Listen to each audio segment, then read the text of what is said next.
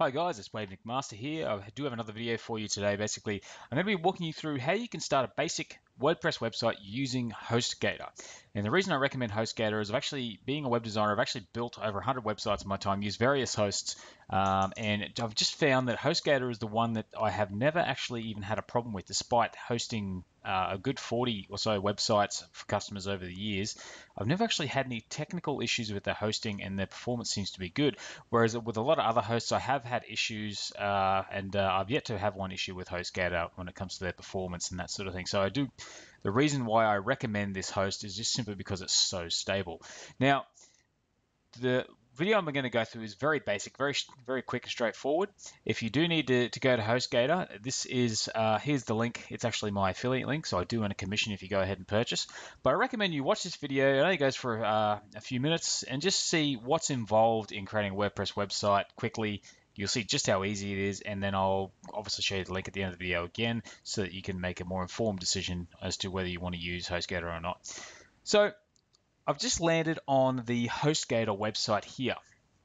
Now, we've got a few options. WordPress hosting, web hosting, that sort of thing. Now, I actually prefer to use cloud hosting. So the way that works is basically if I scroll down to the bottom of the page, for some reason, it actually is hidden up here, and I'm not exactly sure why. So you can go straight to web hosting if you want to. I prefer to go down to cloud hosting down here, right down the bottom in the footer. And I usually recommend Baby Cloud, mainly because it has unlimited domains, you get your free SSL certificate, whereas here with the Hatchling Cloud, while you still get your SSL certificate, you only get the single domain. And of course you can upgrade at any time, but if you want to have unlimited domains, that means you can have more than one website or multiple domains pointing to that one website.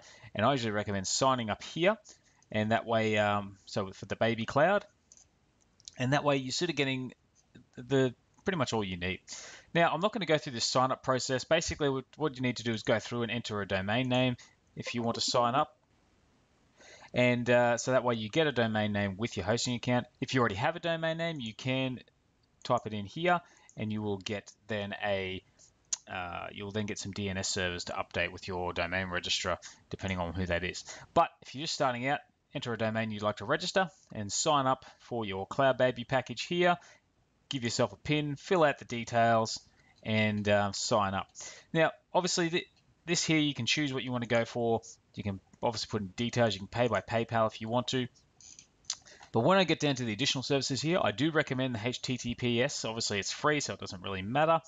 And I do recommend you go with the default setup of site lock mirroring and site backup, just because it gives you a little extra stability and security around your account.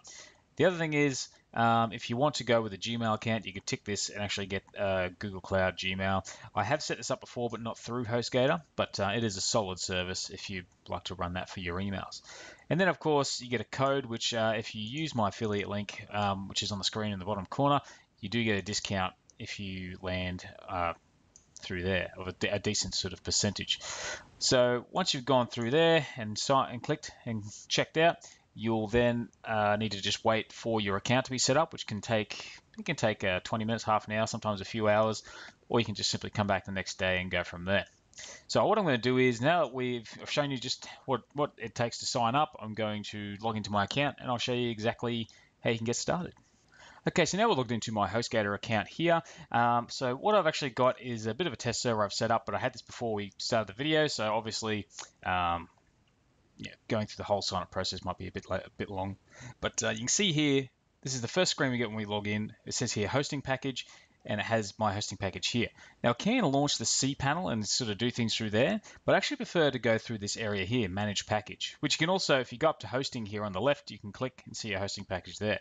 But what we're going to do to get started, we're going to click on manage package here on this screen under manage. And you see we get taken to this screen here. We've got a few options. Now, because we're building a website in WordPress, you'll see straight here in the middle, there's a button here that says install WordPress. So you can actually click on that and start the whole process pretty quickly. Okay, so you can see we're met with this page here. Now, if, all I need to do at this point is simply follow the prompts. It's quite easy. I will still go through, but even if I stop the video here, you should be able to follow the prompts quite easily and get to where you need to go. Now, all I need to do is if I want, I can add in here a directory, but I'm just going to leave that blank because we want to install direct to our domain address. So over here in the drop-down, I'm going to click Flayed Industries. I'm going to not touch this at all because I want it to install straight to that domain. I'm just going to click Next.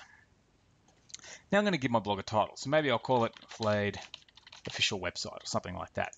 And I'm going to give an admin user. So what I'm actually going to do is I'm not going to choose admin because it is a bit of a security risk to have such an obvious name. I want to choose something a little bit more unique. So what I'm going to choose, I'm going to call it Flayed Manager. Flayed Manager. There you go. Something that people aren't going to be able to guess or bots aren't going to be able to guess. So I don't really want to use just my domain name or anything like that. And of course, my first name, last name, and email address. So I'll put in an email address here. I do want to keep this ticked and click terms. By clicking I accept. I'll click both boxes and then click install. So at this point, I'm just waiting for WordPress to install. It will take a minute or two, and you'll see straight away, it didn't take that long at all, but now I have my installation details here. So what I want to do is I want to copy these details, copy, and I just want to add them to, say, like a notepad document. So I go run, type in notepad, and I want to save this somewhere so that way I know where I need to go in order to log in. Now, the other thing too is you can log in through your Hostgator panel, but this is username and password here, and you should get an email stating where your installation is. So that's pretty straightforward. All I need to do now to log in is click this login button, and then we get this login screen, and we just use the same details we had before, the ones we set up, as well as a password given to us. And you can see now we're logged in. This is the dashboard of our WordPress site. So you basically got your website set up now, and it's you're ready to start actually putting your content in there. Now, I won't go into a lot of detail now, but I will touch on a few things very quickly. If you do want to see what your website currently looks like, you can go up the top to this area here with the little house symbol and go to Visit Site. And you see you've got the basic sort of beginnings of the website there. And if you want to, you can go through, back up the top here. Where the house symbol was is now a dial. You can go back into Dashboard to access the rest of your website. So to give you a quick overview, if you do want to start getting into this as well, is that down here is where you put add and edit your blog posts for your blog if you want one. Otherwise, here is where you can add and edit the pages of your website. And of course, you do want to go through and check out your settings, check out your general settings, writing, that sort of thing, and go from there. And then once you've actually got your website the way you want it to look, you'll see here there's a section that says Coming Soon Active. And then just underneath it, it'll say your site is currently displaying a coming soon page. Once you're ready to launch your site, click here, which you can do quite easily by clicking that. And that will make your website live. You'll even see here, congratulations, your site is live.